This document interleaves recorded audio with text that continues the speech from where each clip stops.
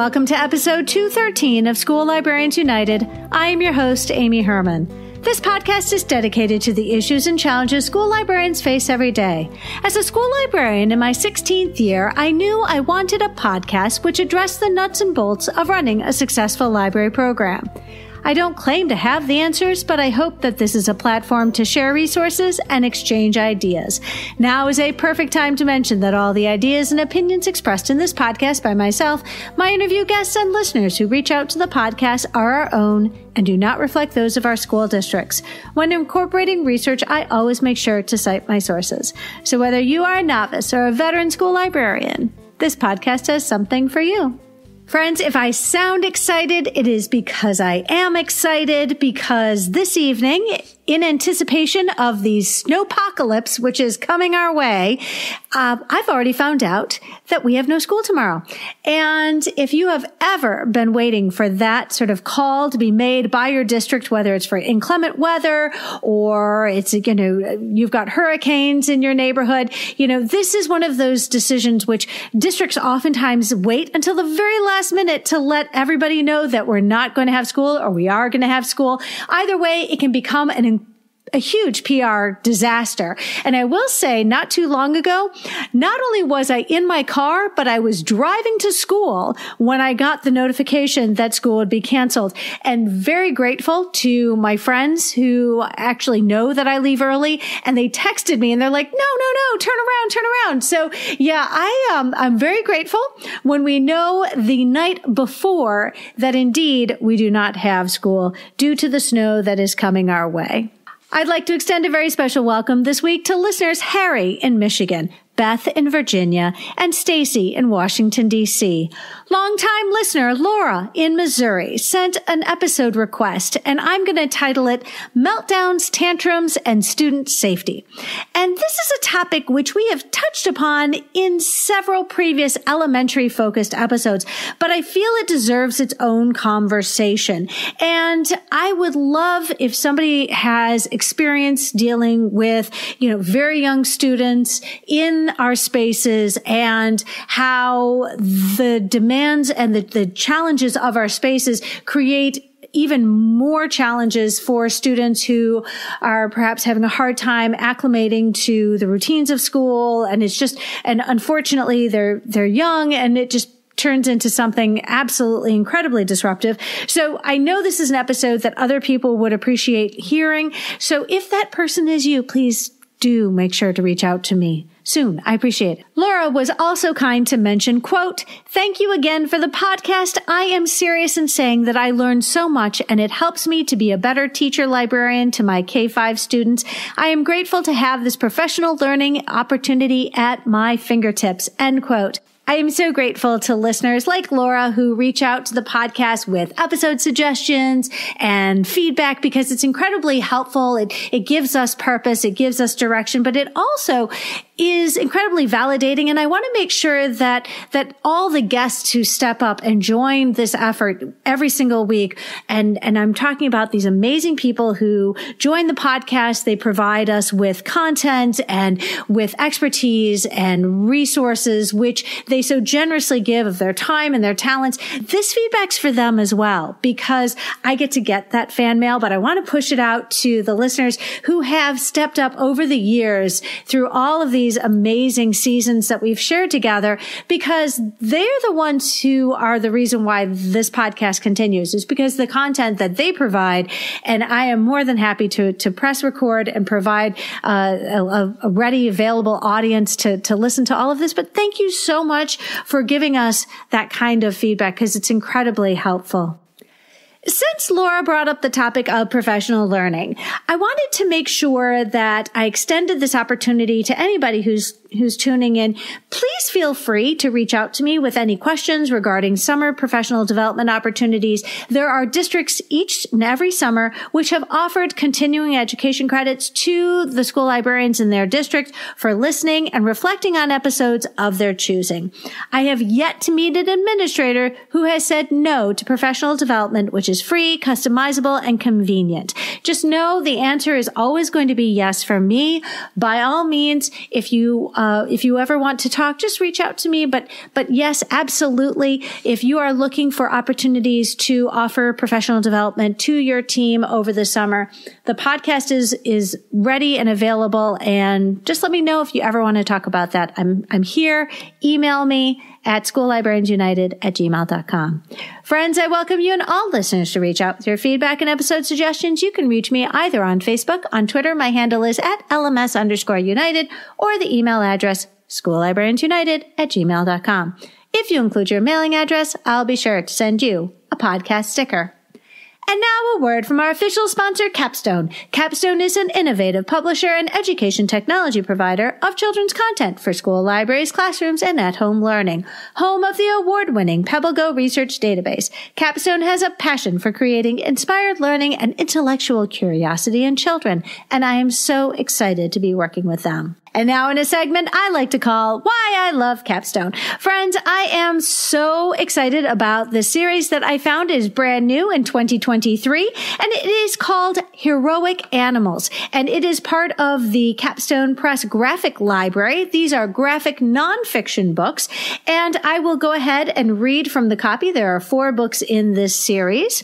When duty calls, heroes step up, even if they have wings, flippers, or walk on 4 legs. Discover the courage behind heroic animals that brave dangers of the battlefield, raced across rugged terrain, or made daring rescues. Engaging narrative and dynamic full-cover graphic novel illustrations immerse readers in these incredible true stories of animal heroes. Series feature includes images of each animal hero and additional information for readers to learn more about the lives of these amazing animals. Step into the daring, real-life adventures of these animal heroes. And the titles include Cher Ami Comes Through, Heroic Carrier Pigeon of World War I, Moko to the Rescue, Heroic Dolphin of New Zealand, Sergeant Reckless Braves the Battlefield, Heroic Korean War Horse, and Togo Takes the Lead, Heroic Sled Dog of the Alaska Serum Run. And friends, these are all 2023 titles, and as with other series offered by Capstone, I would strongly recommend when you purchase a series, I think it's a wonderful thing to keep them together, especially because when you look at the cataloging, this would sort of scatter these books throughout your collection. And I could see the value in putting graphic novels interspersed with your nonfiction, but I think the value is in keeping these all together, because if you have one book that excites the students, the likelihood is they're going to look for the other ones. If you keep in your graphic novel section a narrative nonfiction section as well, it really does ensure that these titles are going to be enjoyed by your students. Because, for example, the different call numbers include 940, 599, 951 and 636. So, obviously you would have these books sort of scattered throughout your collection. And I think that for the purposes of generating that excitement to read all the books in a series, because you have those readers who are like, I want to read all of them. And you're like, yes, I understand that. So definitely consider, if you get this series, to keep them all together in your graphic novel section so that the students can have easy access to them. I am so grateful to Capstone for their continued commitment to support the podcast in Season 5. They are offering listeners of School Librarians United a very special discount. Visit shop.capstonepub.com and use the code UNITED to get $20 off an order of $100 or more for both print and Capstone interactive ebooks. That's code UNITED for $20 off an order of $100 or more for both print and ebooks on shop.capstonepub.com. And now for our episode, Making All the Mistakes, and my conversation with Jennifer Long.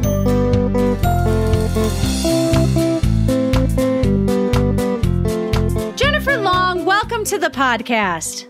Thank you. Very happy to be here. Friends, you're in for a treat. I am so grateful that Jennifer has joined the conversation today. Jennifer, give us some context, would you please? Where in the country do you work? Tell us a little bit about your library and the grades you support and the kind of teaching schedule you have, because I really think it'll put a lot into, it'll help our listeners better understand the kind of day you have day in and day out. Sure. Well, I am in the Piedmont Triad area of North Carolina, so near Greensboro, Winston-Salem. I'm actually just a little bit north in a more rural county, but I'm in an elementary school, and we have pre-K through 5th grade. I'm on definitely a hybrid schedule. It is, we are making things work this time around. So I teach, last semester I taught all the grade levels, but one week I would do K2 and the next week I would do 3-5. And I kind of split it with the school counselor.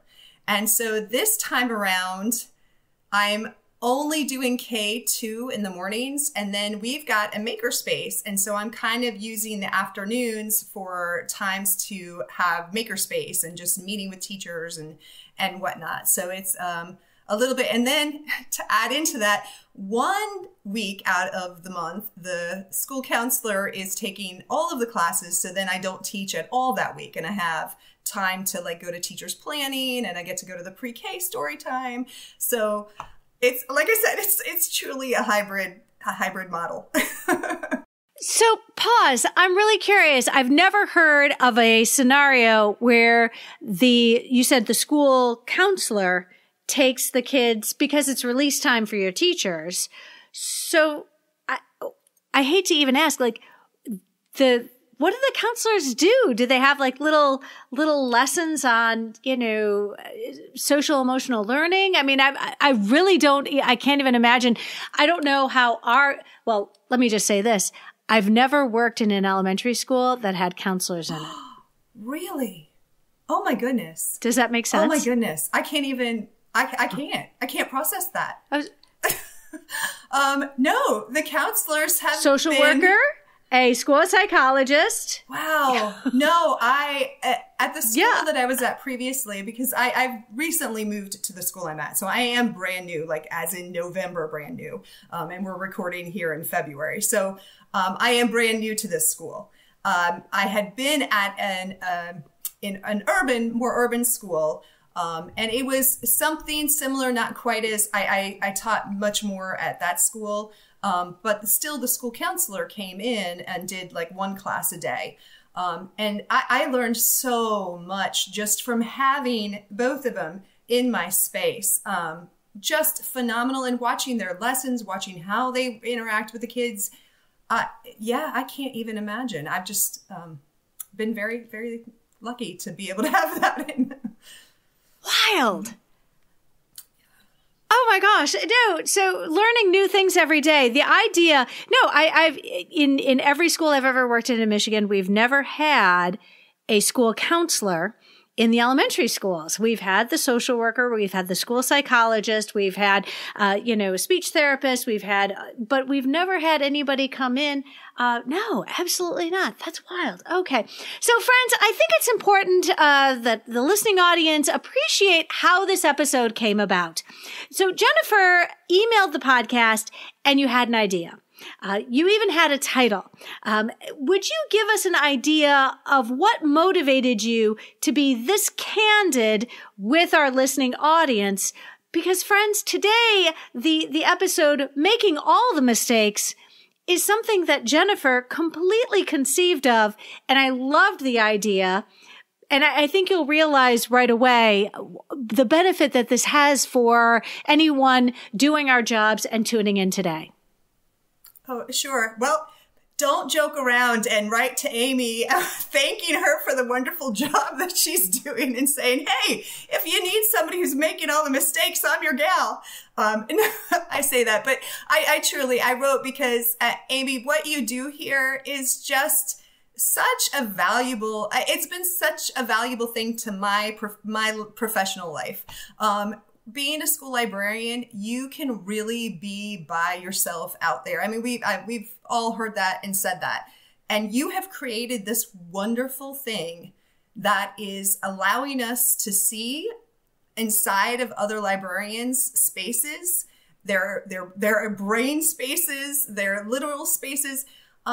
And you're allowing us to connect and get ideas in ways that we just don't get. So I wrote to you because I meant it genuinely. Again, having moved, schools recently, I went from a school that had over 68 elementary schools. We had a ton of librarians. We had a director. And I'm now at a rural school with, I think we've got 12 elementary schools. We don't have a dedicated library director, and we would have somebody over librarians, but that person's not a librarian. And so it's just, I would have really felt a lot more alone had I not been listening to your podcast and getting ideas. I mean, you've got an episode for everything at this point. So you had, being a librarian in a new space, I could pull that up. It was wonderful. But I know one of the days I was listening, and I listened on my drive. And so I was driving home. I had just had a bad day. And I was listening, and I'm sure some of your other listeners are doing that. You listen to these wonderful people, and they are just these glowing experts, and you're just astounded at all the work that they're doing. And I think I was just sitting there going, what would I ever be an expert in? And I was like, that day, I'm like, oh, I'd be an expert on making all the mistakes. How is it I'm in this profession this long and I'm still making mistakes? And so I kind of jokingly, thought about that. But then it made me think, that is how we learn. So today I am the nailed it version of, if you've ever seen that on Netflix, where people try to make the cake that is kind of like, the expert baker, and then you see the comparison that is what I'm doing. But, I also think I read it in another cooking reference, but there is a cookbook that I read one time called Mastering My Mistakes in the Kitchen. And it is by the Food and Wine editor-in-chief. And she wrote this cookbook just basically saying, look, I'm surrounded by, master chefs, and I go to cook, some of the same things, and I am just making mistakes. And she wrote this whole cookbook where she just talks about her mistakes and how she goes to, these experts to find out, what did I do wrong, and how, what can I do to fix this? So, so there is all the why behind the idea of this episode. And friends, I think it's obvious why this is such an important conversation to be having, and more importantly, to be sharing. Because I think that if we were third grade teachers, we would have a third grade team. If we were fifth grade teachers, if we were part of the math department at the middle school, or, ELA at the high school, we'd have 10, 15 people we could sit down and just commiserate with. And those who had been there, done that, got the t-shirt, talk about the things that they did when they were our age, starting off in fill in the blank. And the fact is, we can't do that. You are the first librarian I've talked to all day. And, that's going to be I'll be honest, friends, when I interview people at night, that is the first librarian I've talked to all day, and the person who understands best some of my frustrations, because in what we do, and the fact that there are so few of us, in order to have that conversation be received with the same kind of empathy and that it needs, and that receiving audience to internalize that, when I started to look at all of the great ideas that Jennifer was putting down for us to discuss, I'm thinking of the third person in that conversation, and that is the listener. And so while Jennifer and I are going through talking about this, it's very cathartic, but it's also important to recognize that you as the listener can be having your own sort of self-reflection exercise. And if you're if you like to write in your journal, you can reflect on this. If you like to sort of make lists, and you can start making lists and chip away at some of these things. But appreciating the mistakes that we have not only experienced, but then come to reflect on and learn from them. That to me is such a valuable experience. And I think it's really quite helpful, because when you look at your own journey, there's so much that we can learn from.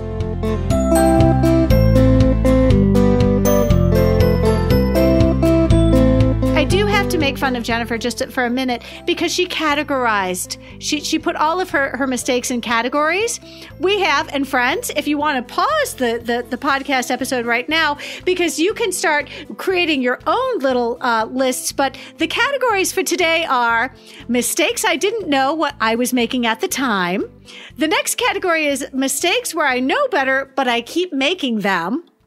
Another category is mistakes I made when I really should have heeded advice given by others. Another category, mistakes other people think I make, but I'll keep making them. I also have mistakes that come with the job. Hello. All of us are nodding our heads now. Mistakes because of my nature. And then lastly, mistakes I haven't made.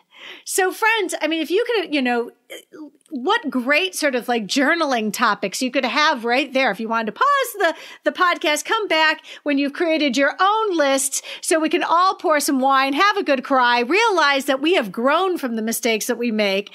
And truly, I'm so grateful you're here for the ride. So Jennifer, let's go ahead. We're going to start off with mistakes I didn't know I was making at the time. Well, being a new librarian, so I've been a librarian now officially for 4 years. I went through UNCG. I'll give a shout out to my alum, and Dr. Heather Moorefield-Lang was one of my professors, so she's in one of the previous episodes. Please check her out. So book processing, I'm just going to start there. I just can't seem to get book processing correct. When you make a book order, I think I'm getting the spine labels down correctly, and they show up, and now suddenly I've not conveyed what I wanted in the spine labels. I also made the mistake of wanting to do too many categories. Like I wanted to have an ER section, and I wanted them to label that on the spine label rather than just doing stickers after the fact. I did that with a beginning chapter book, and they don't process, they don't handle. I didn't have success with that. And I used 2 different companies. Most recently, I didn't realize, being at a new school, I thought I had this right, but I didn't realize there was a separate ask for the plastic book jacket covers. I had never asked for that at my previous. I guess that was just something that was automatically already in there, and I didn't know to ask for it. So I got my book order and all of no plastic book jackets. So can I just throw in there, because I'll be honest, I will tell you, when it comes to mark records, my first job, I completely created all of my records. I would buy from Follett, and I wasn't aware that I could upload mark records. So I would actually create a record using the Follett feature there, because I remember somebody in my team said, "Oh, look, you can add your own books really easily." But nobody sat me down and said, "And here's how you do mark records," because as a brand new librarian, I didn't know that was a step. And I am not kidding you. I went for years just creating my own records on Follett and not importing mark records. Again, like you said, because I didn't ask, or I didn't know I had to ask. Like this is dumb. You don't know what you don't know till you don't know it. Yeah, no, that's exactly right. And that book processing has gotten me multiple times. Every time I think I know, there's something new that I'm like, oh. You said that you got something wrong on your specifications for your book processing. And because I was so sure I was going to get it wrong, I just didn't have any book processing. And oh, wow. That is, I think what you really have to learn from that is like call up a representative and just put yourself out there and be vulnerable and say, "I've never done this before. I don't know what I'm doing. Please talk me through this process," because when you make a mistake in book processing, it is either a colossal waste of time, or it's a colossal waste of money. Right. Or it's both. Yes, I completely agree. Yes. And another way I've wasted time is because when you get those books that aren't really, they didn't have a mark record. It's a book that somebody's donated, or it's just one that you don't have the mark record for, and you're adding it. I can't tell you how much time I have wasted when I can't find the call number that it should be, and I'm not sure what it is. And so I'm literally going to public libraries trying to search for this book to find out what their call number that they were using or other libraries were using. And I completely forgot about the OCLC website that I'm sure I learned about in my cataloging class at but I had just forgotten about it. until I think, I stumbled upon it and I'm like, oh my gosh. Oh yes, I remember now. Well, and again, we work, our time is so precious because the time that we have to focus on things and not be interrupted, because processing books is one of those tasks which, if you are constantly getting interrupted, this is going to take so much time to actually complete. So you're right. And, when we're trying to be selfish with our time, we tend to make compromises. And I see where this could easily become an issue, especially if you don't have somebody over your shoulder going, this is what you're supposed to be doing. So, I appreciate that. Again, I think we've all been there on some level, because the first time you sit there and you have to process books, you just are sure you're doing it wrong. Right. Yes. So yes, those good mentor programs, I think probably adding that to the mentor programs. Friends, I'm convinced that when you are a pre-service school librarian, you're still in library school and you're going out there and you're working you're going to get some experience in either an elementary or a middle school or a high school. There ought to be like this checklist of things that you absolutely should learn while you're here learning from this librarian that you're learning from, including how to repair books, including how to download MARC records, including how to process books. And it's so many different things that really are very specific to different times in the year. So I can see where it doesn't always come up. But these are experiences that, unfortunately, if we don't have them when we're pre-service school librarians, then we're just going to be experiencing them on our own. Right. And especially because, if you're in a pre-service, they're not going to teach you these specifics because, they don't know if you're going to be going to a public library and what system you're going to be using. So it really is specific once you get the job. And then there you are by yourself, unless you, are lucky to have a para there who maybe has done it before or something like that. Now, you did mention here something about your principal's calendar, and I'm dying to know what this mistake was. Okay, so I've got this brand new makerspace, which is wonderful. I really just I won the lottery getting this job of walking into a space where I have a principal who over the summer built the makerspace and I mean, it was truly his vision. So he's all in on this. But so I knew this next semester I wanted to create a sign up, for the makerspace. And he had sent out his observation schedule, like where you sign up for your observations. And I was like, oh, he's got great times on this. I'm just going to copy this and use this as a template for my makerspace sign up. So I copied it, didn't close the other window. There's the mistake. You close the window of the item that you've copied. I did not, and mistakenly started creating my whole new makerspace on his observation, where I deleted everybody's.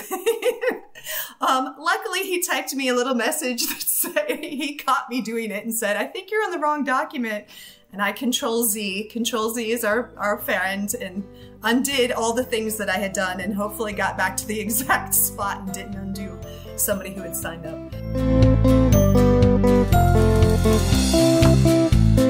I think what we do realize, and what does sort of paralyze us, is this idea that when we make mistakes, it can resonate on a school level. When we do something, it is going to impact, oftentimes, that ripple effect when we do something has its effect across the entire school. So if we decide to do something and then it has to be sort of retroactive, or it has to, you have to take it back, it really is a mea culpa to the entire building. You're like, oh, my bad. We do sort of, on the one hand, we have this wonderful opportunity to impact our buildings. On the other hand, when we make a mistake, it's not unusual for it to be a very public mistake. Right. Yes. Very true. You mentioned also one of the mistakes that you made was not sufficiently communicating with the staff. And I think everybody realizes there is a balance when it comes to communicating with our staff. But you want to talk about that? Sure. Well, one of them is morning checkout. So I went ahead, I've got morning checkout set up. I think it was something that was there, but I basically said, come, let the kids come just a couple at a time, and, they can come. I didn't set the expectation for how long they were going to be there in the mornings. I just kind of assumed that they would come and get their books and be on their way. But of course, I know better. You've got kids who are going to hang. They love our spaces. That's how I take it. They love our spaces. Then I'm having teachers call, is so-and-so in the space. And so that was a lack of communication, both to the teachers and to the students when they got there. So my new brilliant way of fixing this is now when the kids come in, I have colored shelf markers that you can get from Demco. And so when the kids come in, they all have to get a shelf marker to come through. So I put all the yellow ones out and I write down what time it is that I've given out the yellow ones. And when the yellow ones are done, I actually have library minions, then the red ones, and I write down the time. So, 10 minutes past, I can just make a nice announcement. If you've got a yellow shelf marker, your time is up. You need to come to the checkout counter. It's got it. So that was a solution, but it was because I didn't set that expectation with the students and I didn't communicate with the staff. And so that's, at least that's been kind of solved, but I didn't know I was making that mistake in the moment. But I love that solution. It's elegant. It's very important that our students, if you encourage them to use a shelf marker, that's a good way to make sure your shelves don't get trashed. And you've already created this sort of, a staggering system where you can tell what time kids arrived based on what color their shelf marker is. So in many cases, librarians already have these in their libraries. This is a quick and easy solution. And appreciating that we can change what we're doing if it means we're going to get better at what we're doing. One of the things I have learned that my mistakes benefit a lot of these new hires that are coming in, because in my situation, I started teaching 30 years ago. And when I talk to our new hires, these new hires are the age of my children, my adult children. They're 23, 24, 25. And all of a sudden, one of the things I've said to them so often is, if something isn't working, you can change it. Like you don't need permission to just wait until the next school year starts to fix a situation. You have an opportunity now to just say, you know what? I got a better solution. Here we go. You guys are yellows. And in 15 minutes, those kids are going to be red. And in 15 minutes, those kids are going to be blue. There we go. Problem solved. Right. So that worked. So let's talk about mistakes where I know better, but I keep on making those mistakes. Yes. So these are the ones that hurt the most, I think, because you just see yourself doing them. One of them in this, I really got out of my UNCG. We had a leadership class, and just one of the key pieces that I took away from it was that you really need to put people first. And especially as a librarian, there is always going to be shelving. There's always going to be processing. There's always going to be something that we need to be doing. But the people, for me, have to come first. And it's about those relationships. And so, but we always have these other things. They're always there, just stacking up. And we are interrupted frequently in our job. And so sometimes I want to finish the task, and I don't always give, a kid comes in and I'm shelving the books, and the kid comes in and I'm only halfway listening to what they're saying. And I catch myself doing that. And I'm like, no, I've got to stop and be present with the kid and give them my full attention. And that they are the reason that I'm there. That's just one of those mistakes that, the same thing with our teachers or, all of it, just putting those people first and letting the other things pause while they can. They're things, they're not people. So Jennifer, can I just say, Martha Bongiorno, who was last week's guest, she's amazing. She shared something on Canvas, and I'm going to ask her if I can share it as well. And it's a sign that she generated, and it says, "Please interrupt me." And it lists all the different things that she's doing. But it's a message to the people who walk in the door and say, please interrupt me. You are more important. What I'm doing right now is never as important as taking care of the people who come in. And I'm going to ask her if she wouldn't mind sharing that template, because it is a fantastic invitation for the people who come through our doors to say, I could use some help, Jennifer, and when you put that invitation on the door, you put it at your circ desk, it also reminds us that we truly are there to support the people. Today I felt like my single job was to somehow manage 15 Chromebook carts. But at the end of the day, the real important thing was I was supporting my students, my staff. We just finished up exams today, and there were a lot of things that had to happen because it was the last day of exams. But in the back of my head, those Chromebook carts aren't going to fix themselves. So, I don't think you're alone when you say, this is something that we can easily get bogged down with the stuff. No, it is a balancing act. It truly, truly is. I have the priority. It's just remembering it sometimes and putting it to use. Well, and I think it's fair to say that there are certain jobs that we only do when we can commit that kind of bandwidth and we have that kind of time. I know that when I think we had the third grade go out on a field trip. So all of a sudden, my third grade classes weren't in school that day. And so I said, oh, well, I can do X because I know.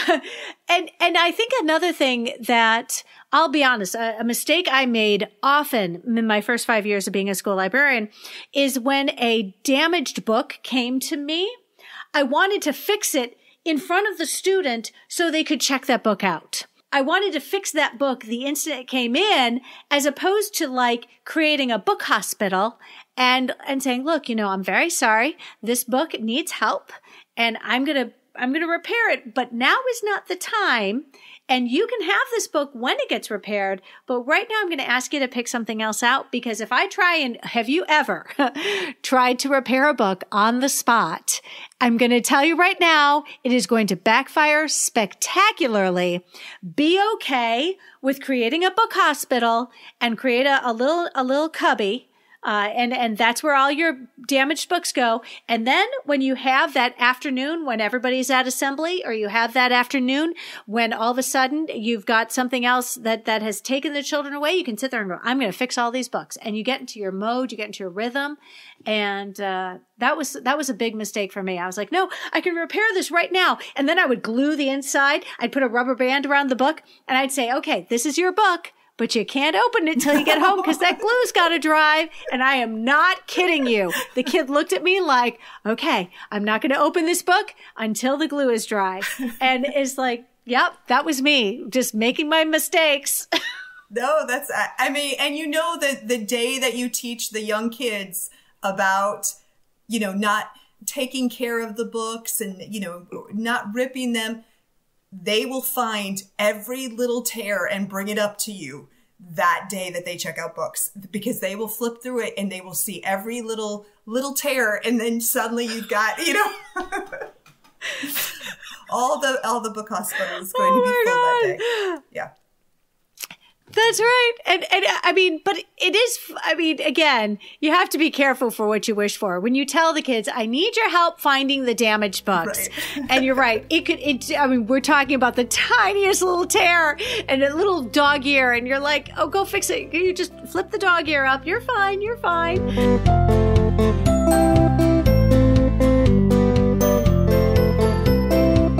This gets very personal. You said one of the mistakes that you make is that you tend to focus on the negative.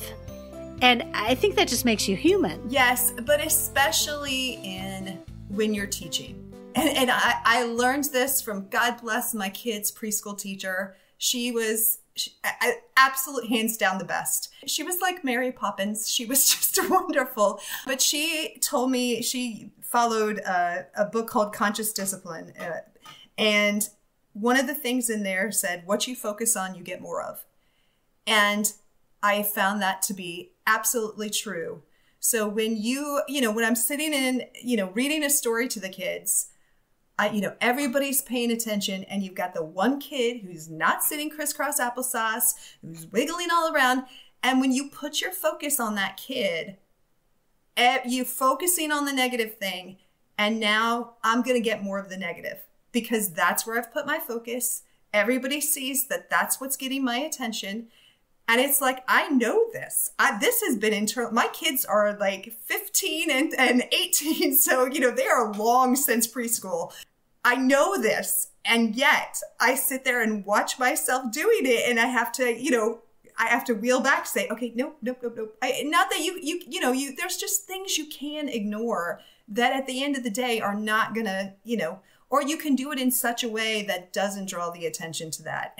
Or just focusing on the kids who are doing the right thing. Because when you do that, that's when you're going to get more of that as well. That's just one that I feel like I know better. I keep repeating it though. First of all, when it comes to story time, it is so easy to find yourself being distracted by that one person. And if this is the case and you haven't listened to episode 175, Amanda McCoy's Storytime Strategies, she is phenomenal. And I'll tell you what, that is Storytime Strategies, episode 175, fantastic. And there are so many different resources in the show notes.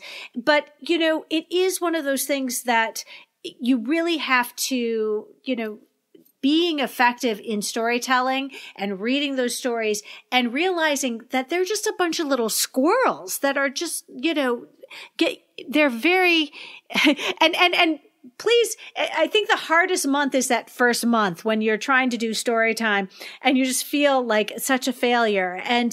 But I'll tell you what, by the time you get to April and May, those kids, they'll get your routines down. They'll get those story time behaviors down. But there is nothing easy about trying to do something like engage all of your readers when you're doing a story time. So I totally understand. Forgive me because I will always promote episodes where I think there's a solution, but we do focus a lot on elementary because there's so much classroom management involved. And for so many people, this is the first time they're teaching the littles. and it really, there is an art to teaching children that young. Let's focus right now on the mistakes I made when I really should have listened to the advice given by others.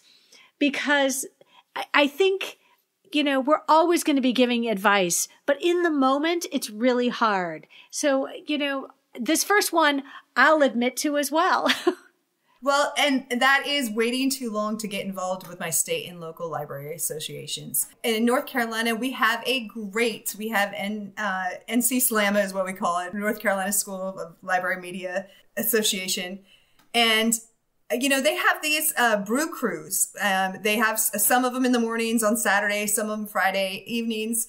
And it's just kind of an informal Zoom or Google Meet. And you just, you get to chit chat and I have not done enough of these, but what a great opportunity. I have been a librarian for a little while now. So, I know the process of weeding, but I was just in this place where I was kind of stuck with, I had a series of books, and I knew if I got rid of, they were old, they met the crew method, they met the criteria for getting rid of, but I knew that I wouldn't have anything to replace it with immediately. And I was like, do I get rid? We all have those times where you're just not, if you only had somebody else to just get an opinion of. And that was a great place. And it's just so happened that Christy Sartain and Katie Moose, I think, were the two people who had just presented at the conference about weeding. And so they shared their presentation. They just gave me the mindset of, look, if you have full shelves, how can you justify the need to order more books? Anybody who sees your shelves are going to say, well, you've got enough books. You don't need, it just put a mindset in for me that, okay, now I know what I needed to do. And it was very helpful. I wish I had joined that group sooner. And I certainly, got the emails, the inviting me. Couple things. First of all, if any of you have ever gone back to season 1, there is an episode called "There's a Substitute in the Library. What Could Possibly Go Wrong?" or something like that. And the reason why I never went to a state conference in the first 5 years I was a school librarian. And this is, again, for me, this is a big regret. But the idea of writing lesson plans and leaving a sub in the library had such just backfired spectacularly. My whole episode on "There's a Sub in the Library," those are all painful experiences where the cleanup of having a sub in the library took months. It wasn't worth it. It wasn't worth it to not be in the library. It was just easier for me to come to work every day, never take a day off. This is terrible. I hired my brother to be our Manny to my sick children. So I'd go to work and he'd take the kids in for like their ear infections and pink eye, because the last thing I wanted to do was have a sub in the library, because every time there's a sub in the library, something terrible goes wrong. And if you ever want to listen to that episode, I'll put a link in the show notes. But that's one big thing, is that it was just too hard to take that time off. And yet, it's what I needed. I needed to get out. Another thing, and I'll say, and by the time this episode airs, is the idea of bringing somebody else in to help you if you are weeding. In this case, in Michigan, we have retired school librarians. They're called MAME Forever. And these are retired school librarians who will come in. All they ask is that you provide lunch, and they will help you with things like weeding. Because as retired school librarians, this is not hard, and they come at this with such objectivity and experience that they're going to remove that emotional component and make this a lot easier. So, I think that all the things I'm trying to say, that everything you've experienced makes so much sense. And like you, I really struggled with that as well. But yeah, bringing in another set of eyes to weed, and here's another trick, just pull those non-circ stats. Print out the books that haven't circulated in 8 years. Guess what? They're not going to circulate. Take them off the shelf. And if it helps, don't take them off the shelf until your new books are ready to come in, because then nobody notices. And it can be something of a rather sort of, just clandestine. All you're doing is, as the old books are coming off, just put the new ones on. Nobody notices. Yes, because yes, you do have those people, or what are you going to do with the books? And it just easily avoids that. If you wouldn't mind being afraid to share. And I'm hoping you can speak to that, because I think as professionals, sharing is one of the ways we learn from one another. Yes, I agree. It's still not easy when you are super nervous, as I am. I mean, even doing this is a huge deal. I have been very afraid to share. And I've been in education for 25 years. So it's not, although I'm new to being a librarian, newish, it's still, sharing is hard, because you are being vulnerable. You're putting yourself out there. But like you said, it is how people learn. And even if people don't take the things that you are sharing, at the face value of what you give them, they may be adapting them. They may be hearing something and totally creating something new based on the thing that you did. And so I guess I don't know what it was that made me, probably, I think renewing my national board always forced me to have to share. I always felt like I had to, I've got to prove what I've been doing. I'm glad that I started to do a lot more of that once I became a librarian, because you are in a position where you can share a lot more, because you've got a whole staff. And, we had, during COVID, in the county that I was in, we had a Teams chat, and that was just such a valuable space to be able to, throw ideas out there. And, especially with all the technology, how are you solving this problem? And, oh, here, I created this if you need that. So I think that just forced it and made it a little bit easier. And, because of that, like I had been doing some stuff with Padlets. Other people had not done that. So another librarian and I worked to create a little mini presentation. It led to one thing to another. And so, yeah, I think being okay and letting yourself be vulnerable is good for you. It's good for the growth for you. I certainly, doing all of this mistake stuff has has made me reflect, and it's good for other people to hear and see what you're doing.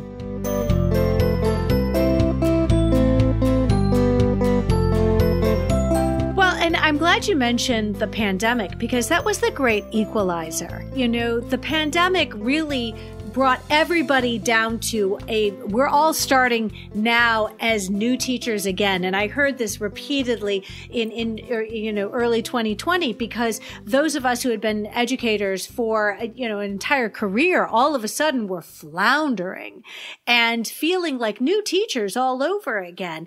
And I think when we make that transition from being a classroom teacher to being a librarian, we are being vulnerable again, because we left a practice that we were fairly confident and skilled. And you said you were national board certified. My gosh, you were already well established as a highly effective educator. National board, that's incredible. And then you go into being a school librarian and you start off being brand new again. Yes, and it's a whole new level of learning and. Yeah, so as you can see, this is why the mistakes episode is the thing that I'm the expert at. But again, we've got, listeners who are having their own dialogue, and these listeners who are reflecting on their own learned experience and their own journey, and realizing when you make mistakes, then we're that much further away from the starting line. We're making progress, and it's okay to recognize when we made those mistakes, because we're not making them anymore. Let's talk about the mistakes other people think I made, but I'll keep on making them because this is clever, and I'm telling you, I'm guilty of this myself. Sure. Well, I know I've had other librarians who have said, don't spend the time to put all the books in the exact order, not in an elementary school. Put the A's together and call it a day. I still shelf in the exact order. Like the Dewey, they are in the exact order. And because I want to teach my kids where things are. Although I will say your episodes with Ben Kort and Shelley Kappeler have made me rethinking things, but I'm still, no matter what I decide as is the order, I will still put them in that order. So that's one of the mistakes that I know other people are like, that's not your time, but I don't know, it is for me. Well, and I will admit a cheat that I came up with, because at the time when I was in elementary, I did have assistants, and they knew where the cat shelf was. So they'd put the cat books on the cat shelf. It wasn't in any particular order, but their books they'd put on the far right hand. And if I had a chance, was it actually interfiled correctly? Absolutely not. but we were in the general vicinity. Right. And I will say, because we do have tubs. And I do have little library minions who, my student helpers who do come and, but I'm trying to get things, like the poetry section, it is in alphabetical order, and I try my best. And again, that's just something that works for me, because I want the kids to be able to find what they're looking for. But again, that's just me. I know another one that I think other people think is a mistake, but I will continue to do, is just jumping into the tech stuff. I am not afraid to let the kids be guinea pigs and let them teach me. I guess I know going in that there's going to be mistakes, and I don't know why I'm okay with that for that. Where most of the time I'm trying to avoid them. but I think, it's kind of like improv. I guess I've got a theater background. And so it's a little bit like improv when sometimes when you're teaching. And I think with the technology, I've just grown so much with letting the kids in technology. Let's just learn this together. So that's kind of what we did with Minecraft.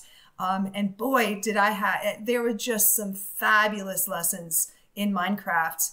And I couldn't have replicated them. I mean, I get seasick, like watching them go and doing some of the things that they're doing, there. But they created some of the most amazing things that if I had waited till I was comfortable with it, never would have happened. That's a mistake I'll keep making, is being willing to allow it to be messy with the tech.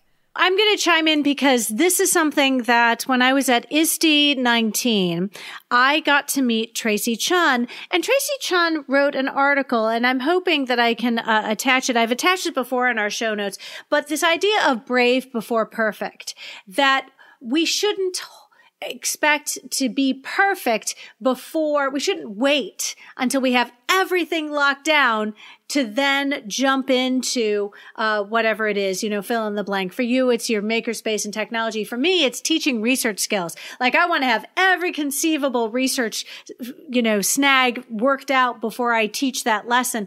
But I'll use this podcast as an example. Season 1, that is hardly perfect. Season 1 was me just being brave and jumping into it and being like, you know what? You're right. I should just do this. And it's not going to be perfect. It's going to be messy. And you're going to get to learn along with me. But you're right. We can't just let perfection be the enemy of the good. We have to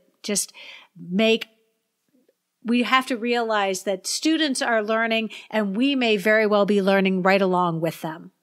Another one is, I will say, going the extra mile for teachers. I only say that that's something that I think other people may see as a mistake, only because I've had teachers tell me that, they've never had a librarian who just, kept problem solving for them and didn't give up, and just going that extra mile. And I think if that's a mistake, I'm going to keep making it, because again, it kind of goes down to that relationship piece.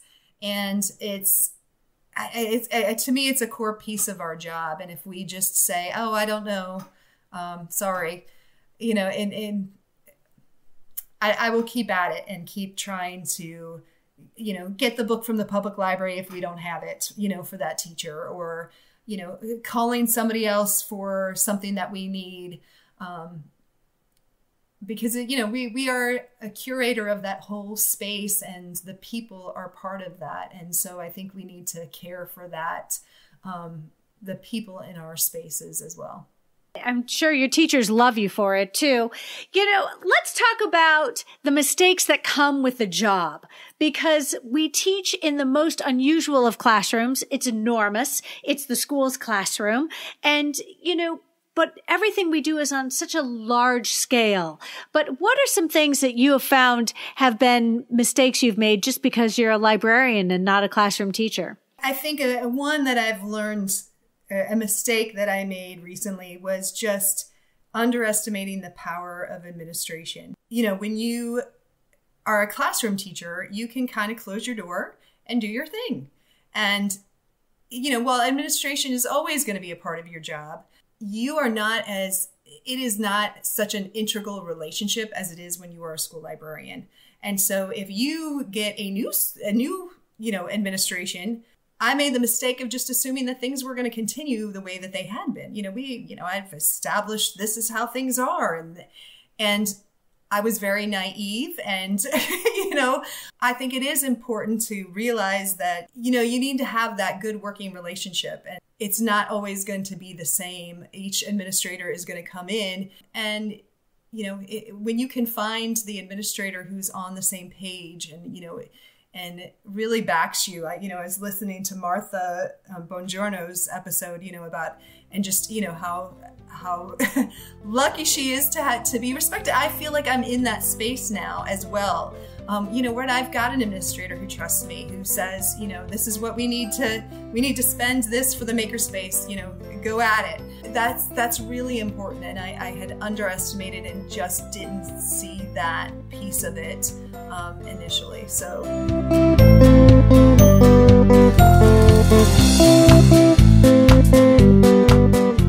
For me, when I taught in the classroom, my principal was simply my evaluator. And for me, the only time I saw my principal was when they came in to do their observations. And beyond that, there was zero impact on what I did day in and day out, who the principal happened to be. And as a librarian, it can completely change the dynamic in your space depending on the relationship and the understanding your administrator has with your space and the expectations that they have with your space. So I think you're right that we can't assume anything. And what I hear from you is this appreciation and awareness that only comes with being in education for a while, because you have that perspective. You can appreciate how the attitudes of our administration directly will impact our space and what we can and can't do. Right. And the role, that's another unique thing for librarians is we have so many different roles. You look at the librarian, and the librarian that I am is going to be different than the librarian in the school that's, just down the road from, we all have different responsibilities, different, pieces that different roles that we play within a school. And that a lot of that is based on administration and what role they see us serving. Are we the media specialist? Are we and we're just there to, give the teacher their planning time and we're really, that is our piece of it and we're checking out books? Or are we like an instructional coach and we're somebody who's going to collaborate with teachers? Those are different visions. And, the principal and administration, that what their vision of it is will directly impact and change the nature of our job, or can change the nature of our job. Absolutely. I love this next idea of, and specifically when it comes to moving schools, because you did move in the middle of a school year. I think you've made some important realizations in the last couple months when it comes to moving to a new school district. When you move school districts, which I do not recommend doing in the middle of a year, that was, you get too many email addresses. When you move districts, you will lose your old email address, and any login, any program that you were using that was attached to that email address. So, I had a YouTube playlist, with all these book trailers, and I had a, playlist for each grade level, because I would do, book trailers at the beginning of class while kids were checking in their books. I had prezzies, all of these things, that some of them I just lost because suddenly my email was gone and I couldn't log into them anymore. So yeah, there was a learning mistake, is not switching out and sharing all of the things that I had, and to just giving myself grace. And there is a lot in moving, whenever you're moving, and I know you've moved schools as well, but moving districts, even, just at your insurance changes. I was at the dentist the other day, and, I went to, at the end to pay, and she's like, so should I file this for your insurance? And I'm like, oh yeah. And I was like, oh wait, I have new insurance. I couldn't even remember the name of my new insurance. I could not even, I just blanked out what was the name. I couldn't tell you. So just trying to give myself grace that, it's a lot to move. Well, and Jennifer, can I just say, when I moved, because I switched districts 2 years ago, and I remember hearing from some people who, in them learning that I was leaving the district, their first response was, I'm not willing to learn everything again. It was, I'm not willing to be new all over again. Oh my goodness, you'd have to switch.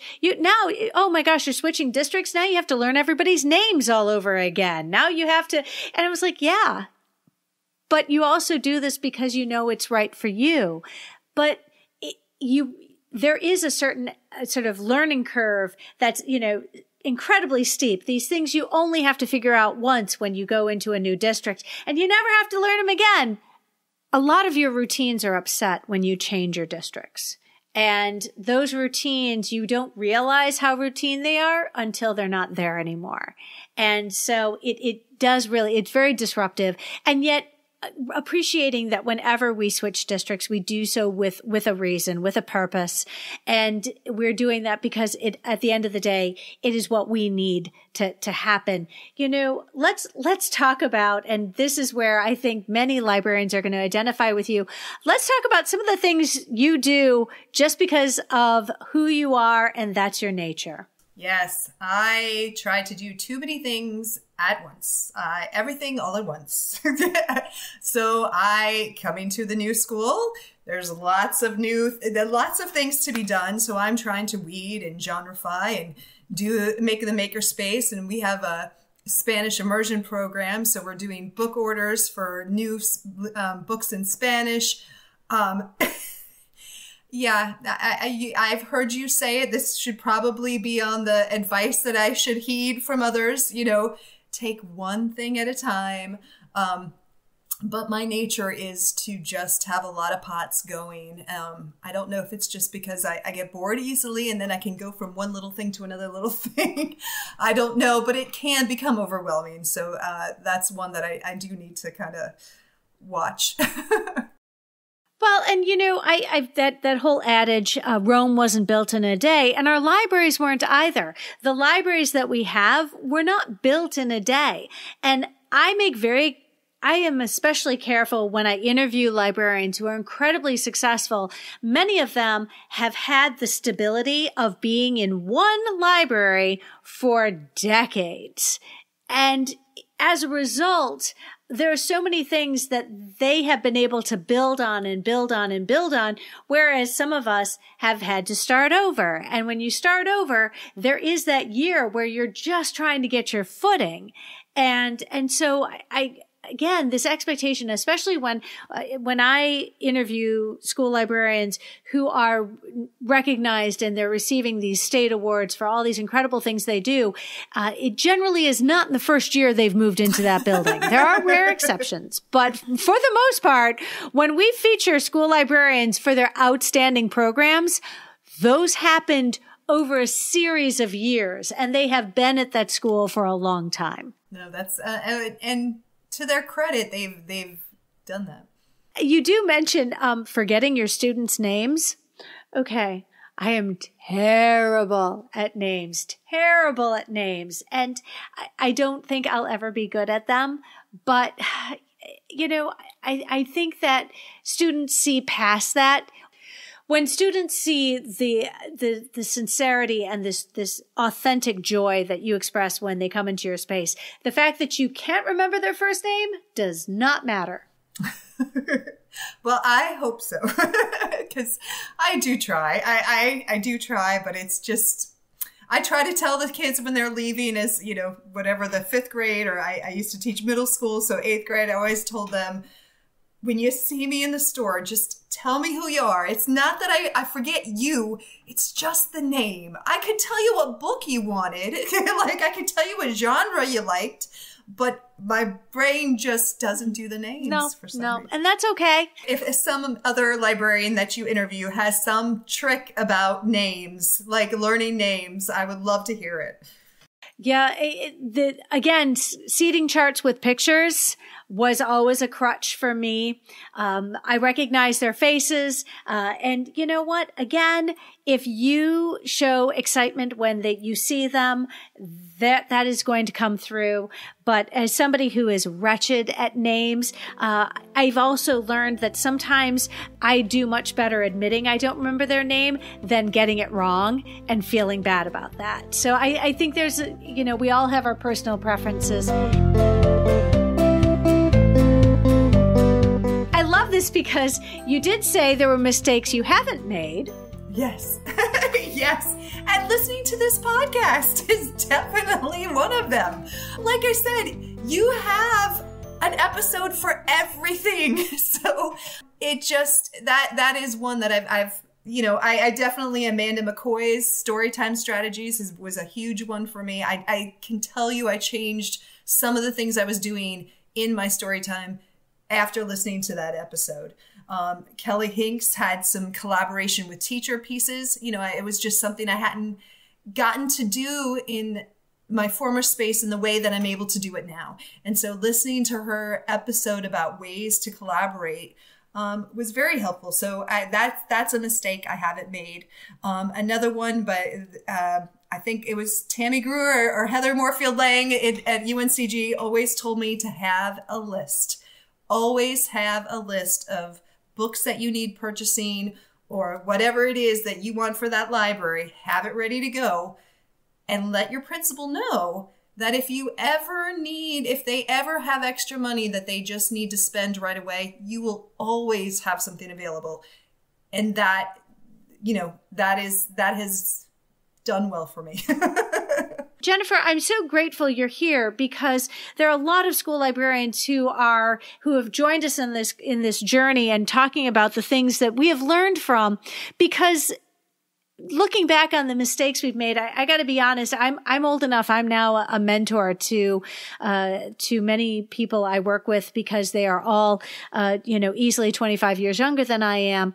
And, this is year 30 in education. So I get to be that work mom. I get to be that mentor but it's okay because, you get to impart some of those mistakes that you've made on the younger and upcoming teachers and be like, I want you to learn from mistakes and I want you to be able to feel confident moving forward. Jennifer, it is very early in 2023. I'm hoping you'll share with us what are some of the things that you are hoping to do in this upcoming year. You've got a couple more months of the school year and still plenty of time to do some wonderful things for your new school. Yes. So, I've mentioned the makerspace. So that is a big, that's just working with teachers, collaborating, getting them in the makerspace, having fun with the kids there, and just trying all sorts of new things. That is definitely a piece of it. We're celebrating World Read Aloud Day coming up. And so Christina Holtz-Weiss is going to be, zooming in and doing a makerspace activity with us, which is really awesome. So I am totally looking forward to that. I have also recently, this is kind of not within my school, but I am now the book club coordinator for NC Slamma. So they have created a book club, and it is kind of amazing. The first one we had Bonnie Garmus with lessons in chemistry. She was able to join us, and so she spent a whole hour just answering questions. It was amazing. So now I'm kind of taking over that role and leading, and it's really just there to kind of allow librarians to do what we like to do, which is read. I also have a second book club with some of the teachers at my former school. A lot of us have left the school, but we have continued our book club. We started a staff book club several years ago, and that has just been so impactful because we choose books that will allow us to learn about the students and families that we teach. And it's just been pretty amazing discussions. It's also a time to just, get together and we can vent and we can just, laugh and cry together, but also, do that learning piece. So I will continue that. Those are just some of the things that I have planned coming up. Jennifer Long, you are wonderful. Thank you so much for allowing us to share in this exercise that you have had of reflecting on how much growth you've experienced as a school librarian. Would you please let us know where we can find you on social media? Sure. I am on Twitter at Long for the Library, and that's long and then the number 4, the library. I don't do Instagram, and I'm not much on Facebook, so that's kind of the only place on the right now that you're going to find me. Well, and friends, I'll also make sure, in the show notes, you'll definitely want to take a look. We'll include Jennifer Long's school library website as well, so you can take a look and learn more about her program. Jennifer, thank you so much for joining us today. Oh, thank you so much for having me. This was wonderful.